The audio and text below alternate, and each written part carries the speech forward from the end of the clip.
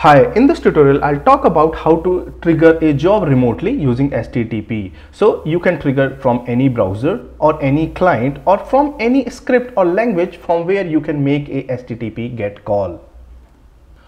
We'll learn two important concepts in this tutorial, so watch this tutorial till end. So how we achieve this first? So what we'll do, we'll go to the job and we'll find a option called build trigger and check that option. Once you check that option, you will find a box to add authentication token. Add your own token strong enough, and then you can trigger that job using this URL. So for demo, let's say I have job 1. So what I'll open, go to this configure section here and go down. In build trigger, you'll find an option called trigger build remotely. Check this option. Now you'll find a box where you have to add your token. For simplicity, I'm just adding a very simple token. Now just apply and you will see there's a hint written, right? You can use this URL to trigger this job remotely. Just save this and trigger this job using browser. So what I'll do, I'll trigger this job from a different browser, then you will understand the use case here. So let's hit this. So as soon as I hit this, I was prompted to add my credentials here. Means this request should be authenticated before execute or before trigger that job.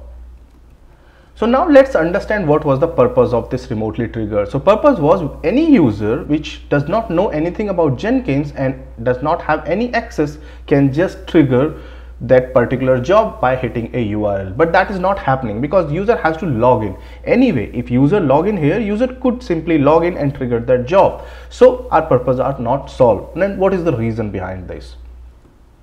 So now, as I said, this request has to be authenticated, which should not be the case here, right?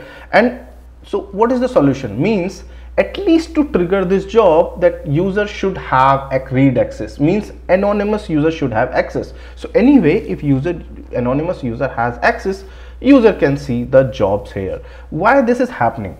Actually, this Jenkins evaluate the URI hierarchy and Jenkins only evaluate till job, not after that. So even Jenkins evaluate till job and it find there is no access to anonymous. So that's why it was asking to log in, means to authenticate the user.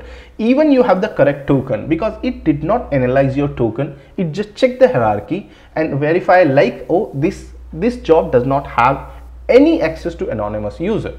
Right, so this is the use case. Either now what you have to do, there's two options you can do. Either you can add an anonymous access to that job, so the anonymous access user can hit that URL, or you can add a additional plugin which give you anonymous access.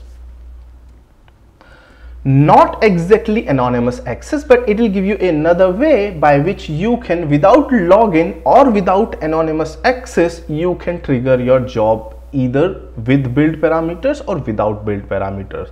So the first one we'll talk about in coming tutorials, where I will explain the access and permissions. As part of this tutorial, now I'll show you a solution using this plugin.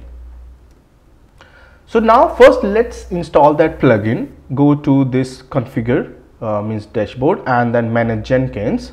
Go to the plugins section and go to the available plugins because it's not installed. So let's search this build authentication. See this build authentication token root. So it will give you the access to root if you have proper token. So just install this and say install. Now the plugin has been installed. So how you can call this? Now instead of using that URL, now you have to use build by token build, and now the query parameters job, what is your job name and what is your token. This is when you don't have build parameters. So if your job has build parameter and you need to pass information, dynamic information while trigger that, so you can use this build by token / build with parameters, and now you have to pass your parameter along with the token and job name. So let's see how we do that. So you will see my job 1 last build by number 5. So let me hit this again one more time in another tab, and now it should execute it. Now let's go back and see there. See the build 6 has been triggered now, right? And whatever message you have. Now let's add two build parameters to it. So we can check with the build parameter. So go to the configure. This I have already explained. So you will see now here I have two parameters, tech and author, two build parameters, tech and author, and same I'm printing here. If you come here, I'm still saying echo and these parameter tech and author. Just save it. And now let me trigger that job with parameter from another browser. So as soon as I hit this, let me hit this, it came to login, but that's not the reason being my URL which I created has some empty spaces. If you see here, percentage, so because of that empty spaces in URL, this is not identified. So what I'll do, I'll remove these spaces and I'll hit again. Now let me hit again. So if I hit now, you will see there is no prompt for login, and if I go there, you must see build number 8, which is the last right now, and open this and console.